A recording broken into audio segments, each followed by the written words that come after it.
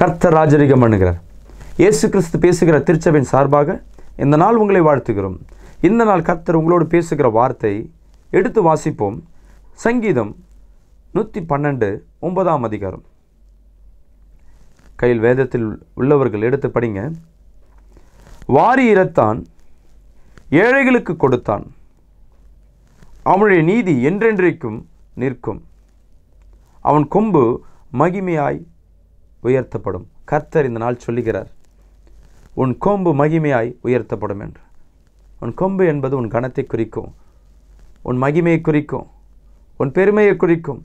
கர்த்தர் இந்த நாள் உன் கொம்பை உயர்த்துகிறேன் என்று தீர்க்க தரிசனமாய் உன்னோடு பேசி கொண்டிருக்கிறார். பிரியமான ஜனமே, இந்த வார்த்தை கேட்ட உடனே நீங்கள் விசுவாசிக்கலாம், இல்லை சோர்ந்து போயிட்டு நானே நொந்து போய் கிடக்கிறேன், என் சொத்து இழந்து போயிடுச்சு, பிஸ்னஸ் லாஸில் இருக்குது, வேலை இல்லை, கனவீனத்தோடு இருக்கிறேன், என்னை பார்த்து வார்த்தை வருகிறது, என் கொம்பை உயர்த்துவேன் என்று. பிரியமான ஜனமே, கர்த்தர் சொன்னதை செய்கிற தேவன் உன் கொம்பை உயர்த்துவேன் என்று கர்த்தர் சொல்லுகிறார். எப்படி உன் சூழ்நிலை மாறும்? எப்படி உன் வியாபாரம் மீண்டும் எழும்பும்? கட்டப்படாத வீடு மீண்டும் எப்படி கட்டப்படும்? தடைப்பட்ட திருமணங்கள் எப்படி நடக்கும்? இழந்து போன வாழ்க்கை மீண்டும் எப்படி உயரும்? குழந்தை இல்லைன்னு என்று மருத்துவம் சொல்லுகிறது, எப்படி எனக்கு குழந்தை பிறக்கும்? இன்னும் அநேக காரியங்கள். திருமணம் ஆகிற வயசு கடந்து போயாச்சு, மீண்டும் எனக்கு எப்படி திருமணம் ஆகும்? குழம்பிக் கொண்டிருக்கலாம். கர்த்தர் சொல்லுகிறார், இவை அனைத்தும் உன் வாழ்க்கையில் இழந்து போன மகிமை, உன் வாழ்க்கையில் இழந்து போன கனம், இவை அனைத்தும் மீண்டும் உனக்கு கிடைக்கணும்னா நீங்கள் செய்ய வேண்டிய காரியத்தை இதே வசனத்தில் கர்த்தர் தெளிவாய் கொடுத்திருக்கிறார். பிரியமான ஜனமே, நம்ம வாக்குத்தத்தத்தை மட்டுமே நம்ம விசுவாசித்து கொண்டிருக்கிறோம்.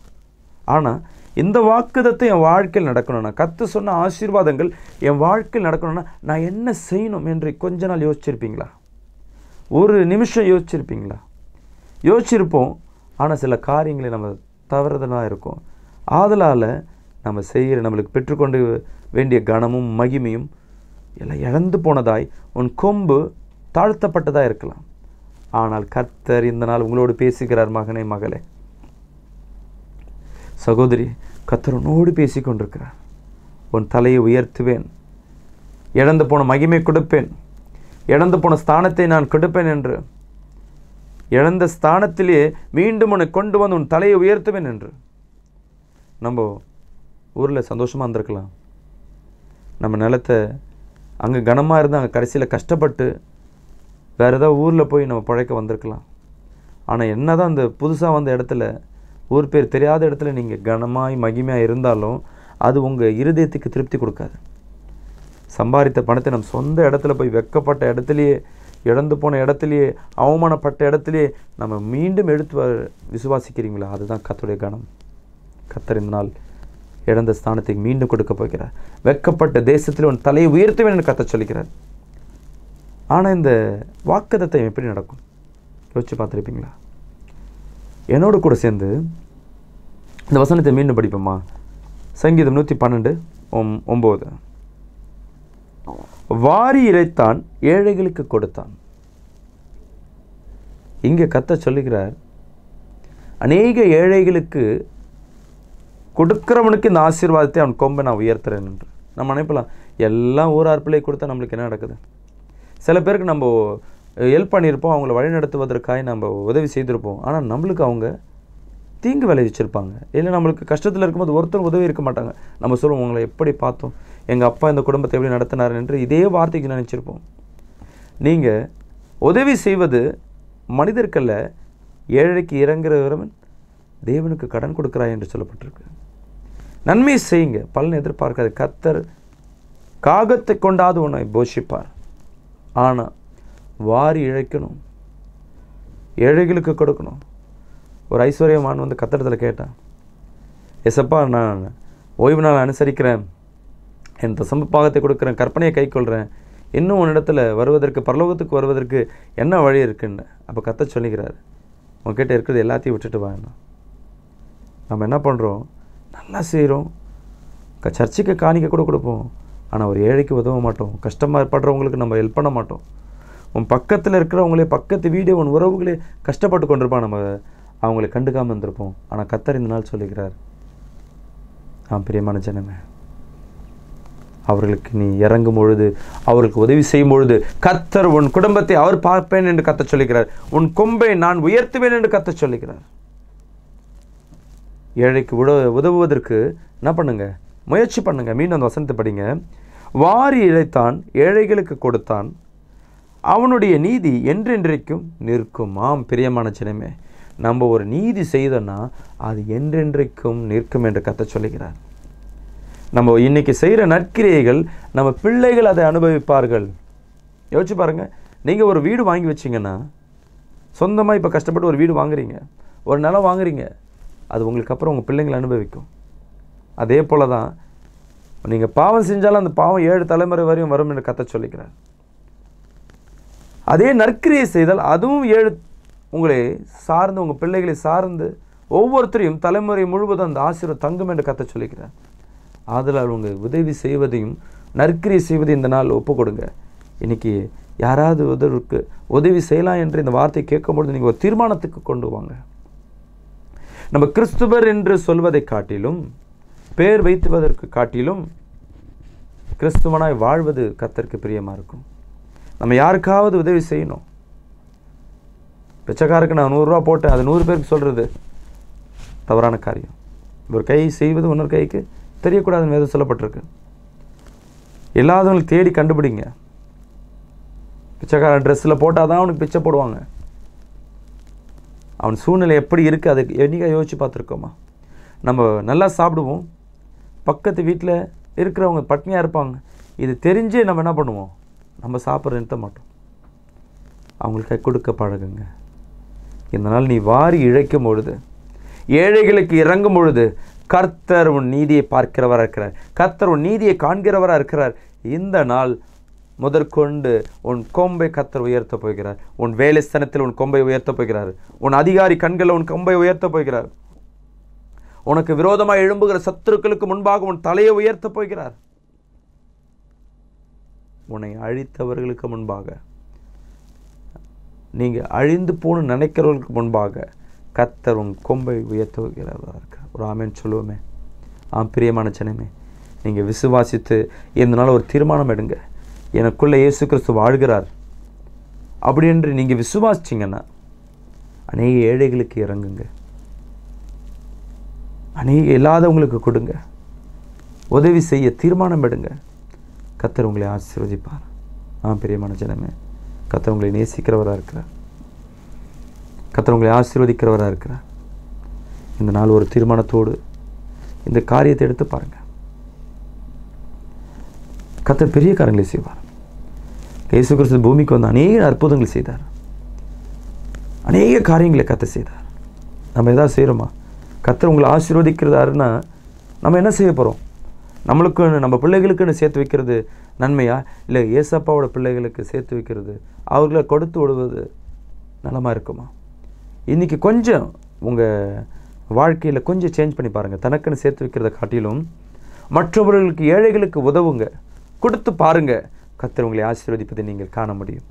பிரியமான ஜனமே, இந்த நாள் ஆசீர்வாதத்துக்காக காத்து கொண்டிருக்க உங்களை கர்த்தர் சொல்லிக்கிற அவன் கொம்பை நான் உயர்த்துவேன் என்று. இந்த நாள் தீர்மானத்தோடு என்னோடு கூட சேர்ந்து ஜெபிக்கிறீங்களா? அன்பின் தகப்பனே, இந்த வார்த்தையை கேட்டுக்கொண்டிருக்க ஒவ்வொரு பிள்ளைகளுக்கு மத்தியில் தேவ வல்லம் இறங்கட்டும் ஆண்டவரே. சமாதானம் கிருபையும் நீர் கொடுப்பதற்காக நன்றி செலுத்துகிறோம். உம்முடைய மகிமை இப்பொழுது இறங்கட்டும் ஆண்டவரே. அப்பா, நாங்கள் ஏழைகளுக்கு இறங்க வேண்டிய, இல்லாதவர்களுக்கு நாங்கள் கொடுக்குற அந்த எண்ணத்தை எங்களுக்கு கொடுங்க ஆண்டவரே. இந்த வார்த்தையை கேட்டுக்கொண்டிருக்க ஒவ்வொருத்தரும் மத்தியில் தீர்க்க தரிசனமாக நீ பேசுவதற்காக நன்றி. அவர்களை நீ ஆசீர்வதிப்பதற்காக நன்றி செலுத்துகிறோம். அப்பா, அநேகர் அப்பா அழுது கொண்டிருக்காங்க. திருமண தடைக்கு, உன் பிள்ளையின் திருமண தடைக்காய் சகோதரியே நீ அழுது கொண்டிருக்கிறாய்.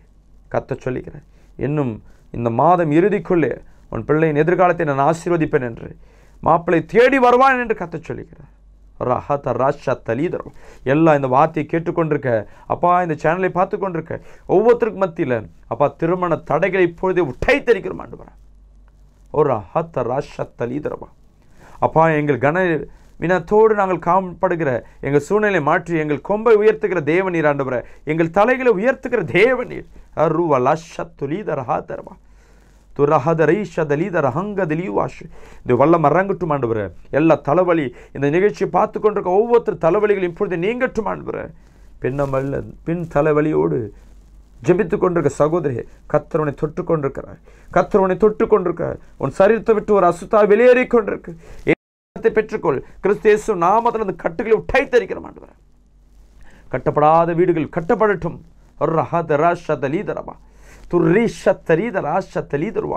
மகேஷ், உன்னை கர்த்தர் தொட்டு கொண்டிருக்கிறார். கர்த்தர் இந்த நாள் உன்னை வல்லமையை கர்த்தர் பயன்படுத்த போகிறார். தன்ராஜ், கர்த்தர் உன்னை ஆசீர்வதிக்கிறார். கர்த்தர் வல்லமை இந்த நாள் உன்னை வழிநடத்த போகிறது. உன் குடும்பத்தில் இருக்க எல்லா சமாதான குலைச்சலை கர்த்தர் மாற்றுகிறார். கர்த்தர் வல்லமை இந்த நாள் தொடட்டும் ஆண்டவரே. அப்பா, இந்த வார்த்தையை பார்த்து கொண்டிருக்க ஒவ்வொருத்தர் மத்தியில் இந்த நாள் ஆசீர்வாதமாக இருக்கட்டும் ஆண்டவரே. அவர்கள் பிசினஸ் பெருகட்டும் அப்பா. குடும்பத்தில் சமாதானம் கிடைக்கட்டும் அப்பா. வியாதிகள் குணமாகட்டும் ஆண்டவரே. தேவைகள் சந்திக்கப்படட்டும். இயேசுவின் நாமத்தில் ஜெபிக்கிறங்க நல்ல பிதாவே, ஆமென். அவன் பிரியமான ஜனமே, நாங்கள் விசுவாசிக்கிறோம் கர்த்தர் உங்களை தொற்றுப்பார் என்று. இந்த வார்த்தைகள் கர்த்தர் கேட்கும் பொழுது உங்கள் வாழ்க்கையில் ஒரு அற்புதம் நடந்திருந்தா, கர்த்தர் உங்களோடு பேசியிருந்தா, கீழ்காணும் விலாசத்திற்கு உங்கள் சாட்சிகளை தெரிவிங்க. அது தேவநாமம் மகிமைப்படுவதற்காய் நாங்கள் விருப்பப்படுகிறோம். உங்களுக்காக ஜெபம் பண்ணுவதற்கு நாங்கள் ஆவலோடு காத்து கொண்டிருக்கிறோம். கீழே இருக்க நம்பருக்கு கால் பண்ணுங்கள், நாங்கள் ஜெபிக்கிறோம். கர்த்தர் உங்களை ஆசீர்வதிப்பார்கள். God bless you. ஆமென். கர்த்தருக்குள் பிரியமானவர்களே, இயேசு கிறிஸ்து பேசுகிறார் திருச்சபையின் சார்பாக உங்களை அன்புடன் அழைக்கிறோம். இன்று நம்முடன் அவருடைய சாட்சியை பகிர்ந்து கொள்வதற்காக ஒரு குடும்பத்தார் வந்து இருக்கிறார்கள். இந்த சாட்சி உங்கள் அனைவருக்கும் பிரயோஜனமாக இருக்கும் என்று நம்புகிறோம். வாருங்கள் அவர்கள் சாட்சி சொல்வதை கேட்போம். நான் உங்களுடன் மிகுந்த ஆவலுடன் காத்து கொண்டிருக்கிறேன். உங்களுடைய சாட்சிகள் பகிர்ந்து கொள்ள நாங்கள் மிகுந்த ஆவலுடன் காத்துக்கிட்டு இருக்கிறோம். உங்கள் சாட்சி சொல்கிறதுக்கு முன்னாடி உங்களை பற்றி கொஞ்சம் சொல்ல முடியுமா? எங்கேருந்து நீங்கள் வரீங்க, நீங்கள் எப்போ ரட்சிக்கப்பட்டீங்க சொல்ல முடியுமா? கர்த்தருடைய பரிசுத்த நாமத்துக்கு மகிமை உண்டாதாக. நாங்கள் கொடைக்கானலில் இருந்தோம். ஒரு 13 வருஷத்துக்கு முன்னாடி ஆண்டருக்குள்ளே இருந்தோம். ஆண்டரை பற்றி அறிஞ்சு ஆண்டருடைய வார்த்தையை கீழ்ப்படிஞ்சு நாங்கள் விசுவாசத்தோடு குடும்பமாக ரட்சிக்கப்பட்டு ஆண்டருக்குள்ளே இருந்தோம். அப்போ ஆண்டவர் எங்களை கிருபையாய் வழி நடத்தினார். எந்த குறையும் இல்லாமல் எங்களை ஒவ்வொரு நாளும் அன்றாட தேவை அனைத்தும் சந்தித்து எங்களை மென்மேலும் ஆசீர்வதிச்சு வச்சுருந்தார். ஆனால் நாங்கள் திடீர்னு கர்த்தருடைய சமூகத்தில் உட்காந்து அவருடைய வார்த்தையை கேட்காமல் நாங்கள் நடந்த காரியத்தினால எங்கள் வாழ்வில் பயங்கர போராட்ட பிரச்சனைகள். அதனால் எங்கள் வீட்டுக்காருக்கு நோய்வாய்ப்பட்டுருச்சு. நோய்வாய்ப்பட்டு அவரை ஹாஸ்பிட்டலில் நாங்கள் ட்ரீட்மெண்ட்டுக்காக கூட்டிகிட்டு போய் ஒவ்வொரு ஹாஸ்பிட்டலாக பார்த்தோம். ப்ரைவேட்லேயும் பார்த்தோம், கவர்மெண்ட்லேயும் பார்த்தோம். ஆனால் அவருக்கு எல்லா ட்ரீட்மெண்ட்டும் நார்மலாக இருக்குதுன்னு தான் சொன்னாங்க. ஆனால் அவர் உடம்புல என்ன இருக்குதுன்னு யாராலுமே கண்டே பிடிக்க முடியல. அப்போ எனக்கு ரொம்ப கஷ்டமாக இருந்துச்சு. நான் என்ன பண்ணுறது, என்ன செய்கிறதுன்னு எனக்கு தெரில. அவர் ரொம்ப பலவீனப்பட்டு மறித்து போகிற நிலைமைக்கு அவர் ஆயிட்டார். அந்த நேரத்தில் நாங்கள் ஆண்டவர் சமூகத்தில் அப்போ தான் நான் அழுது கண்ணீரோடு ஜெபம் பண்ணேன். ஏசப்பா, நான் உங்களை கொஞ்ச நாள் விட்டு விலகி இருந்த நாட்களில் உங்கள் வார்த்தைக்கு நாங்கள் செவி கொடுக்காதனால இவ்வளோ போராட்ட பிரச்சனையில் நாங்கள் மாட்டிக்கிட்டோம். இதிலேருந்து எங்களை நீங்கள் தான் காப்பாற்றணும்னு சொல்லி ஆண்டவர் சமூகத்தில் உட்காந்து நான் ஒவ்வொரு நாளும் ஜெபம் பண்ணி கண்ணீர் விட்டேன். என்னுடைய பெயர் ஸ்லோச்சனா, என் கணவருடைய பேர் குமார். எனக்கு 2 பசங்க இருக்காங்க. என் பெரிய பையன் MSc B.Ed படிச்சிருக்கான். அவன் ஒரு சின்ன ஸ்கூலில் டீச்சராக ஒர்க் பண்ணுறான். சின்ன பையன் டிப்ளமோ மெக்கானிக் இன்ஜினியரிங் முடித்தான். அவன் ஒரு நல்ல கம்பெனியில் ஒர்க் பண்ணுறான். ஆனால் நாங்கள் ஆவிக்குரிய வாழ்க்கையில் இருந்தாலும் பசங்கள்லாம் வேலை பார்த்தாலும் கர்த்தருக்குள்ளே நாங்கள் இவ்வளோ நாள் கஷ்டப்பட்டதுக்கு பலன் எங்களுக்கு கிடைக்கவே இல்லை. கர்த்தரை விட்டு விலகிறதுனால எங்களுக்கு அவ்வளோ போராட்ட பிரச்சனை. எதனால இந்த பிரச்சனை வந்துச்சுன்னே எங்களுக்கு தெரியல. நான் அப்போ ஒவ்வொரு நாளும் ஆண்டவர் சமூகத்தில் உட்காந்து ஆண்டவர்கிட்ட கேட்பேன், ஏசப்பா எதுக்காக எங்களுக்கு இவ்வளோ பிரச்சனை, நான் உங்களையே நம்பியிருந்தோம், கொஞ்ச நாள் உங்களை விட்டு விலகிறதுனால எங்களுக்கு இவ்வளோ போராட்ட பிரச்சனைன்னு சொல்லி ஆண்டவர் சமூகத்தில் கேட்டோம். திண்டுக்கல்லேருந்து வந்திருக்கீங்களா? இந்த சபை பற்றி உங்களுக்கு எப்படி தெரியும்? அதை நாங்கள் தெரிஞ்சுக்கொள்ள ஆவலாக இருக்கோம், சொல்ல முடியுமா? நாங்கள் திண்டுக்கல்லேருந்து இங்கே மெட்ராஸ்க்கு ட்ரீட்மெண்ட்டுக்காக வந்தோம். இங்கே வந்த பின்னாடி தான் எங்கள் சகோதரி ஒருத்தவங்க இங்கே இருக்காங்க. அவங்கள்ட்ட சொன்னாங்க, அவருக்கு உடம்புல எதுவும் இல்லை, இங்கே ஒரு சபை இருக்குது, எங்கள் சபை, நீ அங்கே வா அப்படின்னு சொல்லி இந்த சபைக்கு இட்டுட்டு வந்தாங்க. இந்த சபைக்கு வந்த பின்னாடி தான் என் குடும்பத்தில் எவ்வளோ பிரச்சனை இருக்குது, எவ்வளோ போராட்டம் இருக்குதுன்னு இங்கே வந்து தான் ஊழியக்காரர் மூலயமா கர்த்தர் எங்களுக்கு எல்லா காரியத்தையும் வெளிப்படுத்தினாரா? அந்த காரியத்தை கொஞ்சம் சொல்ல முடியுங்களா? திண்டுக்கல்ல எல்லாரும் மெட்ராஸில் போய் ட்ரீட்மெண்ட் எடுத்தால் உங்கள் வீட்டுக்காரர் குணமாயிருவாருன்னு ஒரு டாக்டர் எங்கள்கிட்ட சொன்னார். நாங்கள் ட்ரீட்மெண்ட்டுக்காக நானும் பக்கத்தில் இருக்கிறது என் கணவர், இவரை கூட்டிக்கிட்டு நானும் என் கணவரும் மெட்ராஸ்க்கு வந்தோம். மெட்ராஸ்க்கு வந்தப்போ என் சகோதரி ஒருத்தவங்க இங்கே இருக்காங்க. அவங்க சொன்னாங்க, இங்கே ஒரு சபை இருக்குது, உங்களுக்கு உடலில் அவருக்கு என்ன ப்ராப்ளமும் இல்லை போல், நீ வந்து ஊழியக்கார்ட்ட ஜோம் பண்ணினா கர்த்தருக்கு சில காரியம் வெளிப்படுத்துவாருன்னு சொன்னாங்க. அப்போ வந்து நான் கணவரை கூட்டிட்டு நான் ஹாஸ்பிட்டல் போகாமல் நேராக நான் சர்ச்சுக்கு வந்தோம். சர்ச்சுக்கு வந்து ஊழியக்காரர் வந்து எங்களுக்காக ஜோம் பண்ணார். ஜோம் பண்ண மாதிரி எவ்வளோ பிரச்சனை எங்கள் குடும்பத்தில் இருக்குது, எவ்வளோ மாந்திரிகம் இருக்குது, என்னென்ன இருக்குதுன்னு ஆண்டவர் ஊழியக்காரர் மூலயமா எல்லா காரியத்தையும் எங்களுக்கு வெளிப்படுத்தினார். அப்போ என்ன பண்ணுறதுன்னே எங்களுக்கு புரியல. நீ இன்னும் கொஞ்ச நாள் கழித்து ஒரு 3 மாதம் மட்டுக்கு தான் உங்கள் வீட்டுக்காருக்கு ஜீவன் இருக்க மாதிரி மாந்திரிகம் இருக்குதுன்னு சொன்னாங்க. என்னால் அந்த டயத்தில் ஒன்றுமே பண்ண முடியல. ஆண்டவர் சமூகத்தில் உட்காந்து நான் கண்ணீர் விட்டு ஜோம் பண்ணோம். அப்போ ஊழியக்காரர் மூலியமாக கர்த்தர் எங்கள்கிட்ட பேசின வார்த்தை, நான் உங்களுக்கு பரிபூர்ண விடுதலை கொடுக்குறேன். கர்த்தர் நான் சொல்கிறேன், உங்களுக்கு கையின் பிரயாசம் 3 பேரோடைய என் பசங்களுக்கெல்லாம் இப்போ வேலை இல்லை, நான் என்ன பண்ணுறதுன்னு தெரியாத சூழ்நிலையில் நாங்கள் இங்கே வந்துட்டதுனால கர்த்தர் சொல்கிறாரு, நீங்கள் உங்களுக்கு 3 வருமானத்தை ஆண்டவர் வெளிப்படுத்துகிறாரு அப்படின்னு சொல்லி எங்கள் ஊழியக்காரர் சொன்னார். அப்போ நான் ஆண்டவர் சமூகத்தில் கேட்டேன், எசப்பா எங்கள் வீட்டுக்காரால் நடக்கக்கூட முடியல, அவர் எவ்வளோ கஷ்டப்படுறாருன்னு உங்களுக்கு எனக்கும் தான் தெரியும், அவருடைய கையின் பிரயாசத்தை நீங்கள் எப்படி ஆசீர்வதிக்கிறேன்னு எனக்கு சொல்கிறீங்களே ஏசப்பா அப்படின்னு சொல்லி ஆண்டவர் சமூகத்தில் நான் கண்ணீர் வடித்து ஜோம் பண்ணேன். அப்போ ஊழியக்காரர் சொன்னார், கர்த்தர் சொல்கிறத நான் உங்களுக்கு சொல்கிறேம்மா, கண்டிப்பாக ஆண்டவர் பொய்யுரையாத தேவன், அவர் உண்மையை தான் சொல்கிறாரு அப்படின்னு சொன்னார். என்னால் அதை முழுமையாக ஏற்றுக்க முடியல. ஏன்னா இவரால் நடக்கவே முடியல. கர்த்தர் இவருக்கு எப்படி ஒரு வேலையை கொடுத்து இவருடைய கையின் பிரயாசத்தை எப்படி ஆசீர்வதிப்பாருன்னு சொல்லி நான் ரொம்ப குழப்பத்தோடு இருந்தேன். ஆனால் கர்த்தர் எங்களை கொஞ்சம் கொஞ்சமாக மாற்றி அப்படியே எங்கள் வாழ்வே புதுப்பிச்சார். வேலை இல்லாமல் இருந்த என் பசங்களுக்கும் இந்த மெட்ராஸில் நல்ல ஒரு வேலையை ஆண்டவர் எங்கள் பிள்ளைங்களுக்கு ஆயத்தம் பண்ணி கொடுத்தாரு. கணவர் 3 மாதத்தில் நல்ல பரிபூர்ண விடுதலை கிடச்சி ஆண்டவர் அவருக்கு அவருடைய கையின் பிரயாசத்தையும் ஆசீர்வதித்து அவருக்கு நல்ல உடல் பல சுகத்தை கொடுத்து அவருக்கு ஒரு நிரந்தரமான வேலை வாய்ப்பையும் ஆசீர்வதித்து கொடுத்தாரு. அதை நினச்சா என்னால் இந்த நிமிஷத்தில் நினச்சாலும் என்னால் நம்பவே முடியல. கர்த்தர் அவ்வளோ அற்புதங்கள் எங்களுக்கு செஞ்சார். அந்த இந்த சபையில் பெரிய சாட்சியாக நான் சொல்லணும்னு சொல்லி நான் ரொம்ப ஆர்வத்தோடு இருந்தேன். கர்த்தர் இந்த நேரத்தை எங்களுக்கு கொடுத்ததுக்காக கர்த்தரை கொடான கோடி நன்றி செலுத்துகிறேன். சொல்கிறேங்கய்யா, கர்த்தருடைய நாமம் மகிமைப்படுவதாக.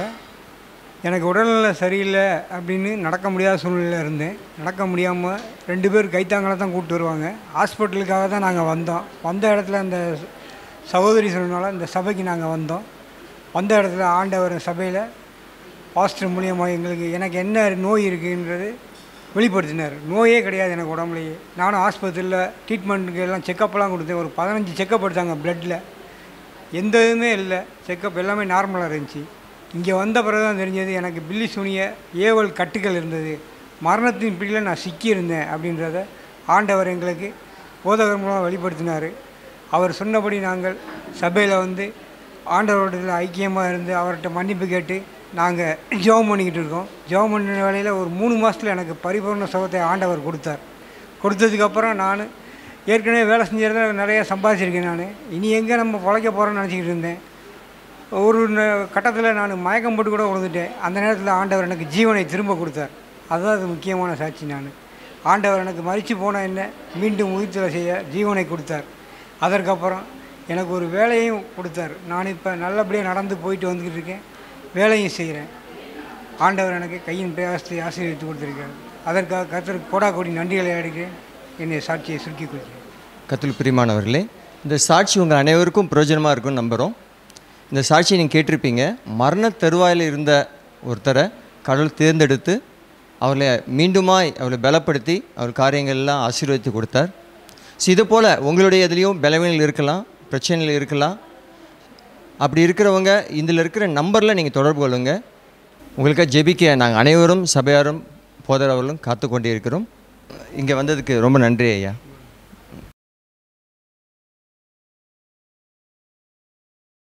ஹல்லேலூயா. ஆவியானவரே உமக்கு நன்றி ராஜா.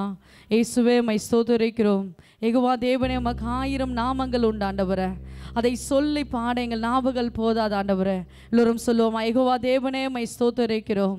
யெகோவா ஷாலோம் உம்மை ஸ்தோத்திரிக்கிறோம். யெகோவா ஷம்மா உம்மை ஸ்தோத்திரிக்கிறோம் ஆண்டவரே. அப்பா எங்களுக்கு ஆண்டவரே, எங்களை நீர் கண்ட தெய்வமே ஆண்டவரே, சர்வ வல்ல தேவனே உம்மை ஆராதிக்கிறோம். ஹல்லேலூயா. எல்லோரும் பாடுவோமா? ஹல்லேலூயா. யெகோவா தேவனுக்கு 1000 நாமங்கள், ஏதை சொல்லி பாடிடுவே. கர்த்தாதி கர்த்தர் செய்த நன்மைகள் 1000, கரம் தட்டி பாடிடுவே. யெகோவா தேவனுக்கு 1000 நாமங்கள், ஏதை சொல்லி பாடிடுவே. கர்த்தாதி கர்த்தர் செய்த நன்மைகள் 1000, கரம் தட்டி பாடிடுவே.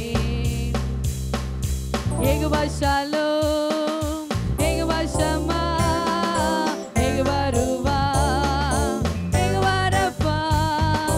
யெகோவா ஷாலோம், யெகோவா ஷம்மா, யெகோவா ரூவா, யெகோவா ரஃபா. யெகோவா தேவனுக்கு 1000 நாமங்கள், எதை சொல்லி பாடிடுவே. எல்லாரும் பாடுங்க. கர்த்தர் செய்த நன்மைகள் 1000, கரம் தட்டி பாடிடுவே. கரங்களை தட்டி கர்த்தர் செய்த நன்மைகளை நாம் நினைத்து துதிக்க போறோம். அவர் எண்ணில்லாத நன்மைகளை நம் வாழ்க்கையில செய்திருக்கிறார்.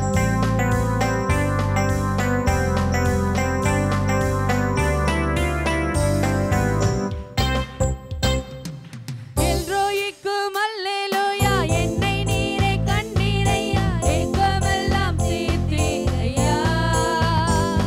நான் தாகத்தோடு வந்தபோது ஜீவ தண்ணீர் எனக்கு தந்து தாகமெல்லாம் தீர்த்தீரையா. எல்ரோயிக்கும் அல்லேலூயா, என்னை நீரே கண்டீரையா, எங்கமெல்லாம் தீர்த்தீரையா. நான் தாகத்தோடு வந்தபோது ஜீவ தண்ணீர் எனக்கு தந்து தாகமெல்லாம் தீர்த்தீரையா. எல்லாரும் சொல்லுங்க.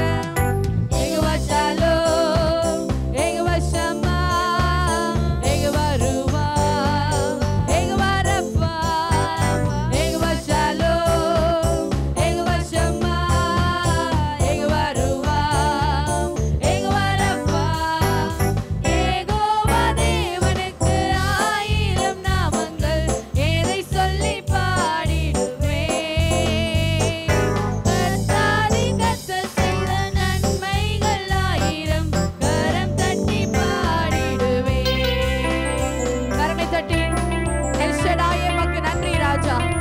என்னை நீங்க நடத்தி வந்த தேவனே, இம்மட்டும் உதவினவரே உமக்கு நன்றி செலுத்துகிறோம். வாய்களை திறந்து பாடுவோமா?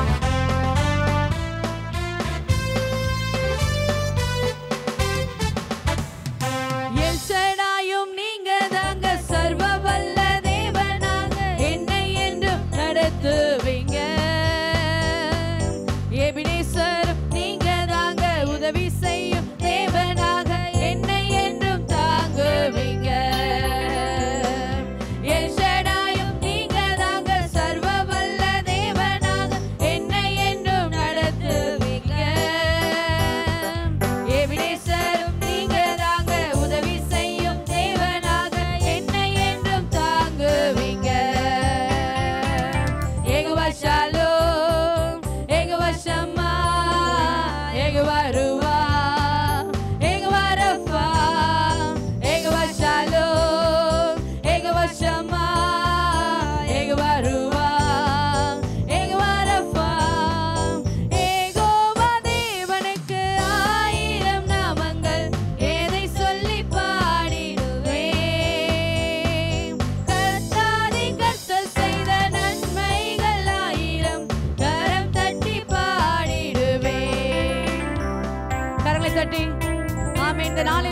துதிக்கும் பொழுது அவருடைய பிரசன்னம் உங்களை மூட போகுது. யெகோவா ஷாலோமே என்று கூப்பிடும் பொழுது உடைய மகிமை உங்களை சூழ்ந்து கொள்ள போகிறது. வாய்களை திறந்து உண்மையோடு உள்ளத்தின் ஆழத்திலிருந்து பாடுவோமா?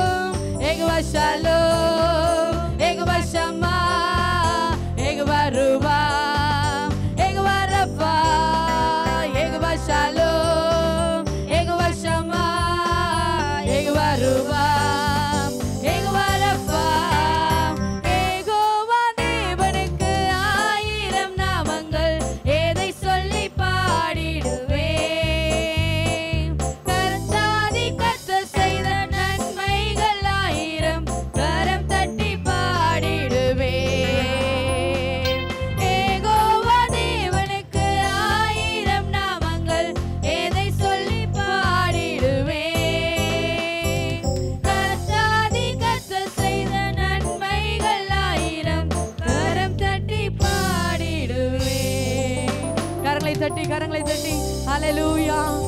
ஆண்டவரே மட்டும் உதவினவரே உமக்கு நன்றி செலுத்துகிறோம். அப்பா இம்மானுவேலரே உமக்கு நன்றி செலுத்துகிறோம். யெகோவா ஷாலோமே உம்மை ஸ்தோத்திரிக்கிறோம். ஆண்டவரே நம்முடைய வாழ்க்கையில கர்த்தர் அநேக நன்மைகளை செய்திருக்கிறார். இந்த உலகத்தில் உறவுகள் மறந்தாலும் நம்ம நம்பினோர் கைவிட்டாலும் கர்த்தர் கைவிடாதவர். ஹல்லேலூயா. இம்மட்டும் நம்மையும் நம் குடும்பத்தையும் நம்ம எல்லா சார்ந்த ஒவ்வொருவரையும் கர்த்தர் வழிநடத்தி வந்திருக்கிறார். நம் சபையை கர்த்தர் நடத்தி வந்திருக்கிறார். அதற்காக கரங்களை தட்டி கர்த்தருக்கு நன்றி சொல்லுமா? உள்ளத்தின் ஆழத்திலிருந்து ஏசப்பா இம்மட்டும் உதவின தேவனே உமக்கு நன்றி செலுத்துகிறோம். ஆண்டவரே அப்பா என்றும் ஆண்டவரே எங்களை கண்டு கொண்டிருப்பவரே, எங்களை கண்டீரே உமக்கு நன்றி செலுத்துகிறோம். ஆண்டவரே பாவத்திலிருந்து எங்களை தூக்கினவரே, பாவ சேற்றிலிருந்து எங்களை தூக்கின தெய்வமே உமக்கு நன்றி செலுத்துகிறோம். உமக்கு ஒப்பான தெய்வம் இல்லை ஆண்டவரே. அப்பா உமக்கு ஒப்பான தெய்வம் இல்லை ஆண்டவரே. எங்களுக்கு ஆண்டவரே தேவனை சந்தித்து வருகிறீங்க, அதற்காக நன்றி ஆண்டவரே. எங்களை ஒவ்வொரு அவைகளும் செயல்படும்படியாய் இந்த நாளிலே எங்களை சாட்சியை நிறுத்தி வைத்திருக்கீங்களே, அதற்காக நன்றி செலுத்துகிறோம். அப்பா ஹல்லேலூயா. வாயிலை திறந்து கர்த்தரை துதிங்க, வாயிலை திறந்து கர்த்தரை துதிங்க. நேற்று இருந்தவர்கள் இந்த நாளில் அநேக பேர் இறந்து மண்ணிற்கு போயிருப்பாங்க. ஆனால் கர்த்தர் இந்த நாளிலே நல்ல சுகத்தோடும் நல்ல பலத்தோடும் ஆரோக்கியத்தோடும் நாளை கர்த்தரை ஆராதிக்க வந்திருக்கிறோம். நாம் உயிருள்ள தேவனை ஆராதிக்க வந்திருக்கோம். ஹல்லேலூயா ஹல்லேலூயா. நாம் உயிருள்ள தேவனை ஆராதிக்க வந்திருக்கிறோம். நம்ம யாரும் மௌனமா இல்லாதபடி கரங்களை தட்டி உற்சாகத்தோட பாட போகிறோம். ஹல்லேலூயா. கர்த்தாவே தேவர்களில் உமக்கொப்பானவர் யார்? வானத்திலும்